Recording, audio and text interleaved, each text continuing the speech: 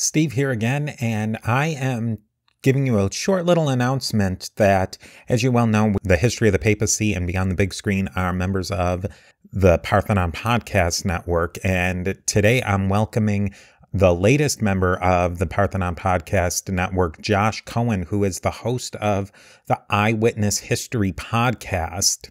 In this podcast, now you'll probably be familiar with Josh, being that he is a multiple-time guest on Beyond the Big Screen. Josh is the host of the Eyewitness History Podcast. He is also the managing editor of the history website History on the Net.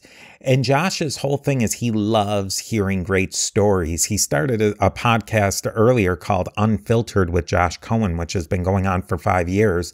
And he got the idea for starting this Eyewitness History Podcast. What you'll hear from Josh in Eyewitness History is real stories from history, from the people who experienced this history. And there'll be interviews with people who experienced historical events. There'll be testimonials from people who actually experienced certain events in history. And today you're going to get a short little snippet of what Josh is doing, particularly from two people. One is Bill Taylor, who is an author and Vietnam War veteran. He shares his experience about his new book on full automatic, surviving 13 months in Vietnam. He shared what he felt when he first landed in Vietnam, and he shares why the Marines almost didn't allow him to leave Vietnam. So that's really interesting. And then we'll get another taste from Hope Harrison, who is a professor of history, and Hope was on a flight to Berlin when she got word that the wall fell. And she'll explain a little bit more about some of the details she experienced with the fall of the wall. You can also participate if you experienced or were a part of a historical event. You can contact Josh.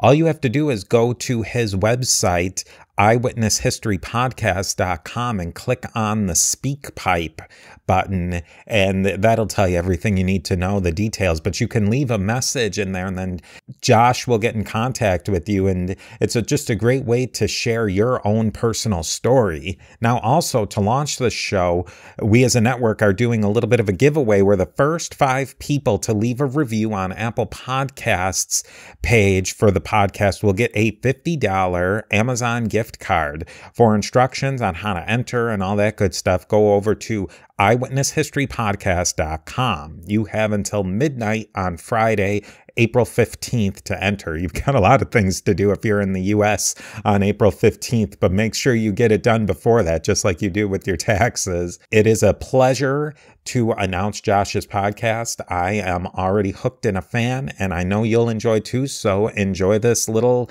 taste of Eyewitness History, and I'll talk to you next time. What was it like to hear about the JFK assassination, or America's triumph over Hitler, or seeing Queen at Live Aid?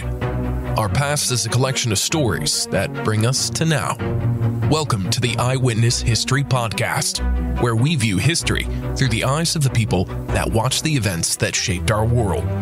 Here's your host, Josh Cohen, and these are their stories.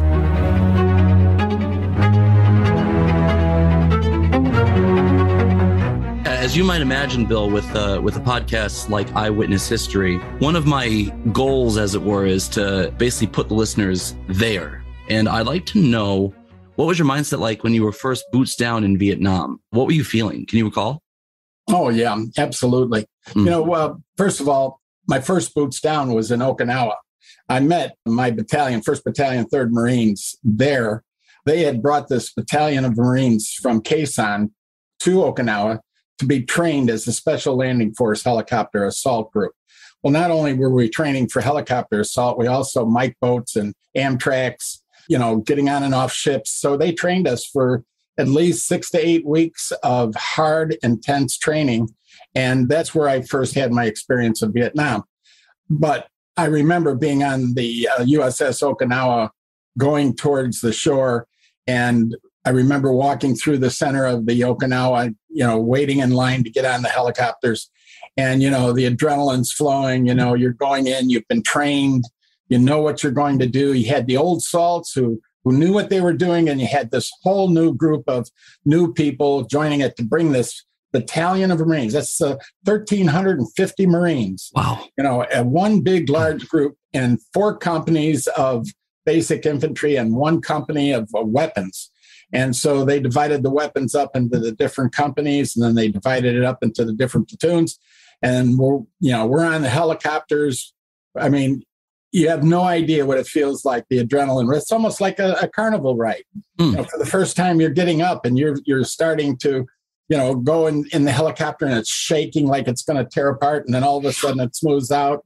Cold air rushes in. You got fumes going into your face. And then as you're lifting off the helicopter as your group lifting up, all of a sudden you look off and you see the USS Sanctuary or the USS Repose sitting off into the distance. So you feel like, oh, is this a good thing or a bad thing? I mean, good because it's there, bad because obviously there's going to be a problem. Otherwise, it wouldn't be following us around. Right. And then, of course, coming in the hot choppers go really high into the air. And as we were starting to land, I remember in Okinawa, we trained, it was about 80 degrees, 85 degrees, the hottest.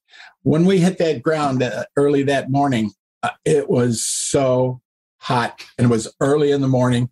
And we jumped off the helicopters and we went up and set up a perimeter. And of course, just like you see in We Were Soldiers, they would just take off and in kind of a tandem, one after the other.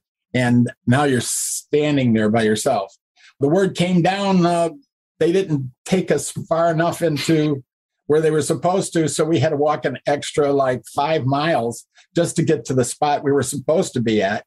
And It was so hot. Guys were drinking water. I mean, the thirst. And you're carrying 50, 60 pounds of gear. I mean, you got this helmet on, you got your flak jacket. And I remember, first hands on the ground, it was really, you felt strong and powerful and everything else. But once you got to a point, well, first of all, that first day, this guy started passing out. Heat exhaustion. We just couldn't move. It got to be so bad that they brought some of the helicopters back just to take guys up in the air and bring them back down to cool them off. That's how bad it was. Wow. And we were in this valley, and there's supposed to be at least another full regiment. That means 3,500 North Vietnamese coming into this area, and they're supposed to get their food. This area was North Vietnamese and Viet Cong friendly. They didn't like Americans. I mean, they weren't for us. So whenever you ran across anybody, they were just get the heck out of our way. And, our battalion was sweeping up the valley, all the companies sweeping up the valley and a straight across. And there was 3 other battalions that were already in the hills sweeping around. So what we're trying to do is get this 3,500 NVA pretty much trying to trap them up there. Right. And so I remember the first time we're going in the valley, and then they started shooting. We got into this area where it wasn't jungle, but it was very heavy brush. And all of a sudden the AK-47 started coming at us. And I got to tell you, we practiced for this. We practiced, but there's nothing like someone trying to kill you. It's a whole different feeling altogether. I mean, the adrenaline's flowing and you're getting down and you're what you're trained to do, but you're terrified at the very same second. So, you're hiding behind a log and I'm just spraying fire out there I can't see what it is, but if we're going to try to scare the hell out of them, shoot as many rounds as you can. So all that was, we didn't know it at the time, but that was just a delaying tactic that they used. They would slow us up so they could set up to see where we were going and pass the word so they could set up ambushes and things like that. So, of course, you go a little further and, all of a sudden you're in the open and there's a little hill in front of us. We're starting to climb this first hill and I heard the bloop, bloop, bloop, bloop, bloop sound. It's just exactly bloop, bloop. You're hearing it. And being a new guy, I don't know. What the heck is that sound? They're blooping. And all of the old salts are saying, hit the dirt, hit the deck. And it's like they're down. And we're all standing there going, what for? And all of a sudden you hear them go over your head. And it's like, oh, wow. I mean, now that's the first learning, hearing the bloop. And so from then on, if you heard that sound, you got right down just like the old salts did. So, it's a learning process that happened to me in Vietnam. Just every little thing we did was just learning. And this whole battalion was learning. Also, all of the sergeants. And we had great leadership, great sergeants, great squad leaders, great platoon sergeant. He was phenomenal. And we had this gung-ho lieutenant who was, absurd. At least we thought he was absurd because, he just, all he wanted to do was, charge. And we know, from just watching TV, that doesn't always work. You got to think first. So it was difficult. It was difficult for us all. And then, of course, as the day lingered on, more guys heat stroke. I think we lost a good 80 guys from heat stroke. We lost them for a day, and they had to bring them back out later. Their eyes rolling in the back of their heads and stuff like that. But no more water. After the first day, people were drinking all their water, and I was just trying to baby my water. And I was big legs, big, strong guy. So I was able to kind of hump where, I was on the football team, I was on the basketball team, I was in all these sports. And I think that helped me, push through all that stuff where, if you didn't have that, you just kind of drank your water and didn't care. Well, that also taught us how to really start sharing, not drinking as much water and guzzling water or trying to lose water like you're going to pour it on yourself. It becomes a very valuable commodity. Yeah. So that's the first experience of like my first day. So on November 9th, 1989, when the wall fell by surprise, I happened to be on a plane headed from the U.S. to West Berlin, knowing nothing of what was happening on the ground. Talk about an amazing stroke of luck. So I was with a group of graduate students from Harvard and Stanford, brought to West Berlin. Every year they brought a group of students.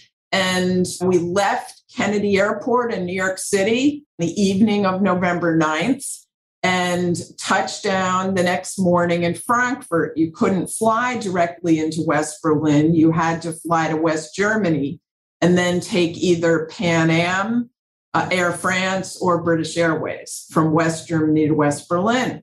So when we got on the commuter flight from Frankfurt to West Berlin, I saw everyone reading newspapers with these huge banner headlines saying Die Mauer ist offen, which means the wall is open. And I'm thinking, what? Like, what is going on? I'm thinking, is my German not as good as I think it is? Or maybe is November 10th the equivalent of April Fool's Day in Germany? What the heck? So I'm sitting there really wondering when the pilot gets on the intercom and he says, ladies and gentlemen, in case you haven't heard, the Berlin Wall fell last night and we are flying into history. Wow. I could not believe it. I was a graduate student writing my dissertation on the Berlin Wall, and now suddenly it seemed to be coming down. It was just amazing. So we arrived in West Berlin. I was there for 10 days. I shared the incredible moments of jubilation with so many Berliners watching bulldozers come and remove pieces of the wall to create new entry and exit points between East Berlin and West Berlin. I stood in this line of this, people formed two lines on either side of the new crossing point to greet the East Berliners who were coming through, either on foot or in their cars. I mean, I watched these people from the West hugging these people from the East. I watched them give them flowers, give them West German money, the Deutschmark, watch them give them champagne. I mean, people were crying, people were hugging. It was just incredible. And in fact, The word most associated with those hours after the Berlin Wall opened was Wahnsinn, which means crazy. All these people were standing there saying, it's Wahnsinn. This is Wahnsinn. This is crazy. This thing that people thought could never happen had happened and happened peacefully that weekend in West Berlin. So the wall fell what was Thursday night to Friday night, November 9th to 10th. So now it's Friday the 10th, and then you've got the weekend. 2 million East Germans visited the city of West Berlin that weekend. Now, there were only 2.5 million people living in West Berlin, so the population almost doubled over the weekend with all these visitors. The main street in West Berlin, sort of the equivalent of Fifth Avenue in New York, is called the Kurfürstendamm or the Kudamm. Well, they had to close the Kudamm to traffic because there were just mobs and mobs of East Germans strolling the main street, looking at the storefronts, looking at all the goods that they didn't have in East Berlin, going to movie theaters, going to the most famous department store, which is 6 stories. It's called KaDeWe, sort of like Harrods in London, this most amazing store. The top floor was the food floor, and they have like hundreds of different kinds of sausages. And of course, Germans love sausages, what we would call hot dogs. That floor with the food was packed with East Germans. Others were going to visit family or friends that they hadn't seen, sometimes in decades. So it was such an amazing, joyous experience that I will never forget. Thanks for listening to this episode.